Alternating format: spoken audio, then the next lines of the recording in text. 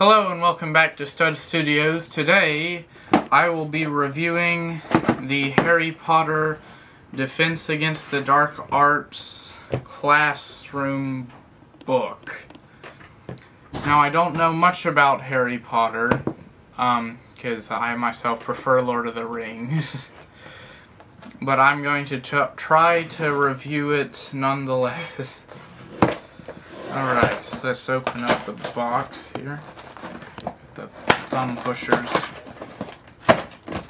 Inside there is a few pieces that are not in bags. Two being the book cover, and take it that's going to be the spine. We have two. A sticker sheet that's pretty large. One. And an instruction booklet. So, let's build.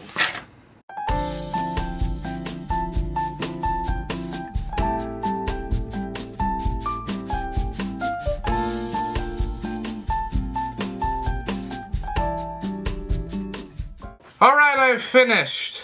Let's start with the figures. It didn't break. Alright, first up we have... who is this? Hermione Granger. Sorry, my apologies, I don't know Harry Potter. It's just a set we had lying around, so I thought, why not we do a review on it? So here we go. She has the short, movable legs, which is nice. I'm pretty sure this is what started this series. Am I right, Joshua? Harry Potter itself started those, yeah. Yeah, okay. That's what I thought. I like the wand pieces. They're good for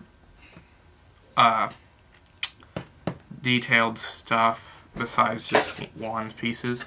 The hair is nice. It's quite long for the height of her character. It's about this almost over half the size of her. A nice hairpiece, I will say. She does have she has a smirk on one side and kind of a, I don't know what you'd call that, but on the other side, kind of somewhat frustrated. And she just has a Hogwarts or Gryffindor jacket on. Next up we have Neville Longbottom. Again, sorry I have no experience with Harry Potter. But yeah, it's pretty much the same figure. I think, yeah, he also has a double-sided face. Pretty common hairpiece. Yeah, one side looks kind of surprised. The other side, the big tooth grin. I'd say toothy, but it looks like just one tooth almost. Okay, and the last figure is this spider. Just kidding, it's whoever the heck this... Professor Moody. Okay, so he comes with a walking stick. I actually kind of like this hairpiece. He's also looks like one eye is scarred and has a goggle on it. And he's holding a perfume bottle. Oh my goodness, I don't know what that is. It's like a potion. It's a potion. It's a potion bottle. It doesn't look like a potion bottle compared to... Yeah, it doesn't really. Okay. He's Professor Moody. He's in charge of potions. Alright.